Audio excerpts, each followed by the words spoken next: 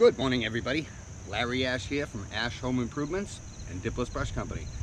Say it with me, the world's first and only Dipless paintbrushes. Alright, so today we're going to be doing some tooling. So I just wanted to make a little video, show you guys, some of you new guys in the field, about your equipment, how the tooling is important, and just give you a little insight. I want to also let you know we're going to be installing this new whip hose we got here. We got this from Paint Life Supply Co. That's the Idaho painter. So you want to check out some of his shop equipment. He's got some great accessories and whatnot. So you know, check out Idaho Painter, and that's where we got this nice whip hose. So we're going to be installing this onto our Graco paint sprayer, and I have some extension poles here as well. I'm going to keep those on standby for the, we got this big job coming up. We started last week. The prep's all been done. The carpentry is being, repaired where needed. And yeah, so we got a big staining project coming up this week, and we're doing the tooling today. This is Sunday.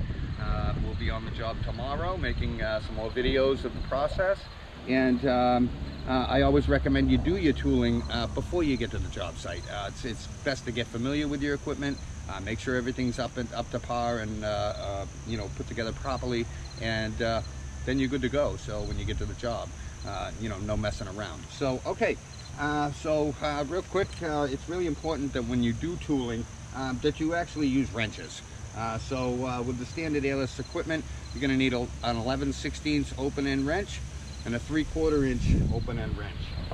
I keep these pliers, channel lock pliers or regular pliers, I keep them on standby just because sometimes when removing your tip guard, this can be tight, and even though they're supposed to just be hand tight, I like to snug them up a little bit, just to assure I'm not going to get any leaking. So I like to keep a pair of pliers around just for that, in case that's on there too tight.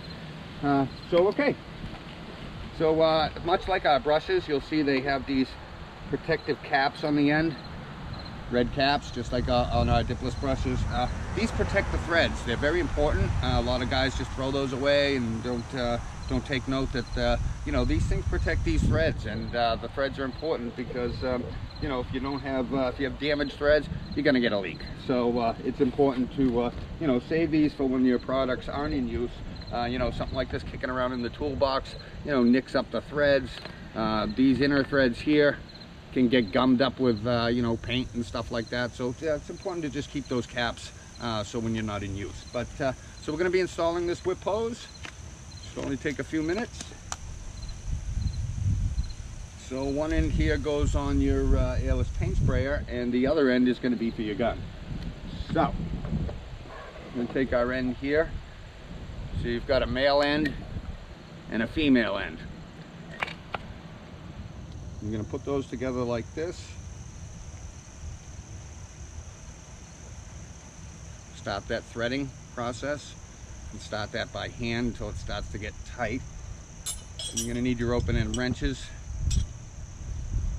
Oops, so actually that's a different size. So let's see what we got here.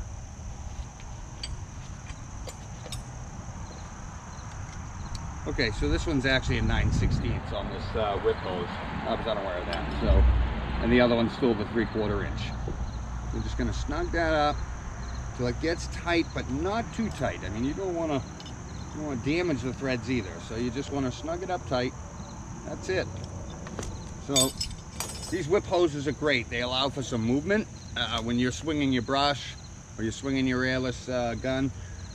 This little twist here allows for movement. So when you're holding a Dipless brush, you're swinging back and forth, this is going to rotate for you and allow that to turn. So these things are great. We're happy to be installing this today for the new project. I'm going to put this gun on here, so similar scenario.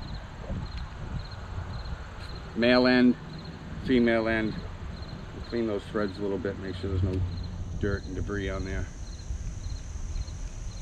Some people recommend putting some thread seal on there, or even some Teflon tape. Not really necessary.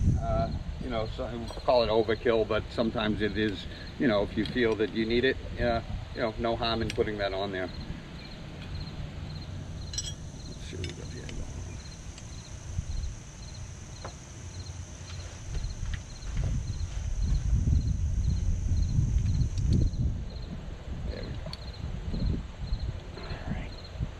Okay, so that's snugged up there pretty tight.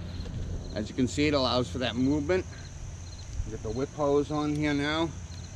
So now, just to put your Dipless brush on is simple. You're gonna just take your tip guard off, like this. Just twist. Like I said, that one wasn't on there too tight, so no problem. I'm gonna be, I think what I'm gonna do is just take this 6-inch extension off this gun. Sometimes we use the straight pole gun. I will be using that with the poles. We'll talk about that in a moment. So we're going to put the Dipless brush extension onto this gun like this. This little, get these threads together.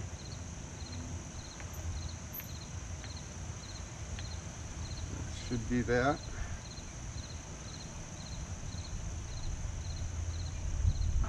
There we go. I'll snug that up a little bit.